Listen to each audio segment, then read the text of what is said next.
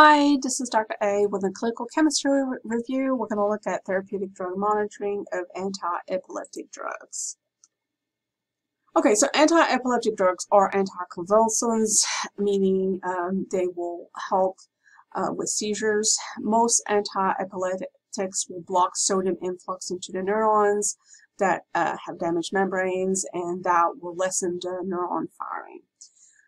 Numerous anti-epileptic drugs are available. Many patients may take multiple drugs to control their seizures. Many of these drugs require a specimen to be sent to a reference lab to be analyzed. But phenytoin, carbamazepine, and valproic acid are commonly available on either clinical chemistry or immunoassay analyzers and are done by clinical labs all over the country. So the first anti-epileptic drug is going to be phenobarbital. It is a slow-acting barbiturate that effectively controls several types of seizures. It is a sedative. It binds GABA receptors in the central nervous system. It is used for anxiety and sleep also, and the patient can develop tolerance and dependence. So tolerance meaning that they will need more and more to have the effect, and dependence meaning that they basically become addicted to it. And the toxicity of phenobarbital is central nervous system depression, so they can easily overdose and kind of go into a coma. Primidone, it metabolizes into phenobarbital and it binds GABA receptors in the central nervous system. It is an inactive form of phenobarbital. Primidone is rapidly absorbed in the GI tract and converted to its active form, which is phenobarbital. Primidone is preferred over phenobarbital when you need steady-state kinetics need to be established very quickly. Phenytoin, also known as Dilantin or phosphabutyrate, they are commonly used to treat seizures. They inhibit the sodium channel. This one is not a sedative. It is used as a short-term prophylactic agent in brain injury to prevent the loss of functional tissue. The toxicity is exhibited as central nervous system depression, and phosphabutyrate is an injectable proform of phenytoin that is rapidly metabolized, about 75 minutes, to form the parent drug, phenytoin. Valproic acid, also known as valproate or depakine or depakote, it is used as a monotherapy for the treatment of petit mal or absence seizures. It binds GABA transaminase, and when there's an overdose, it will be in a coma. Carbamazepine, also known as Tegretol, it's an effective treatment in various seizures disorders. It keeps the voltage-gated sodium channels inactive. Because of its serious toxic adverse effect, it is less frequently used. Mild toxicity will show vomiting, ataxia, rashes, leukopenia, nausea, vertigo, and febrile reactions. Severe toxicity will show seizures and respiratory depression and many other symptoms. Ethosuximide or Xarelto is used for controlling petit mal seizures. It is a calcium channel blocker, and the toxicity is shown with nausea, vomiting, anorexia, dizziness, lethargy, and of course also coma. Clonazepam or clonazepam is a benzodiazepine that is related to Valium, which is diazepam, and it is used to treat panic disorders.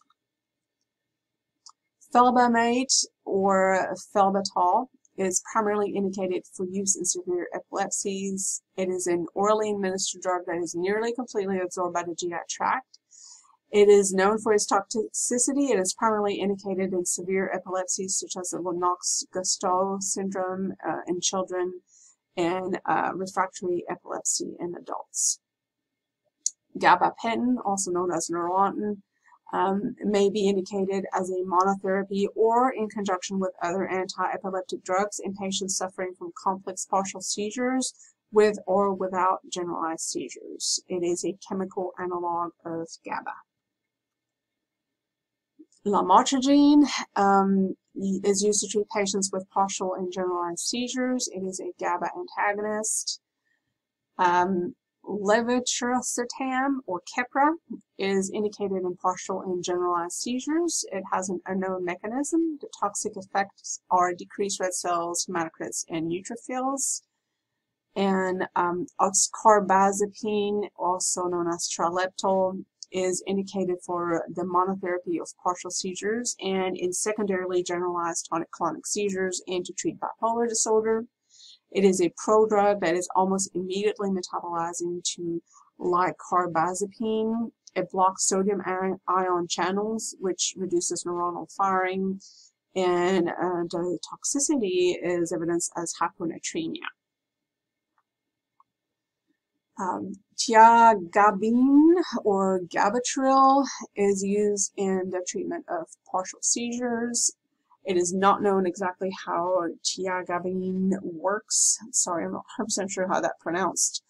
But it does increases the amount of natural chemicals in the brain that prevent seizure activity. The adverse central nervous system side effects have been noted, including confusion, difficulty in speaking clearly, so stuttering, mild sedation, and a tingling sensation in the body's extremities or paresthesia, especially in the hands and fingers. Topiramate, also known as Topamax, is indicated in partial and generalized seizures. It is used as a preventative medicine for migraine headaches, but it cannot relieve the pain of a migraine that has already started.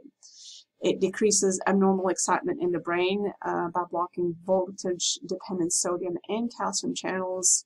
It also inhibits the excitatory glutamate pathway while enhancing the inhibitory effects of GABA. And last one is zonisamide, or Zonegran. It's indicated in partial and generalized seizures. It works by decreasing the abnormal electrical activity in the brain.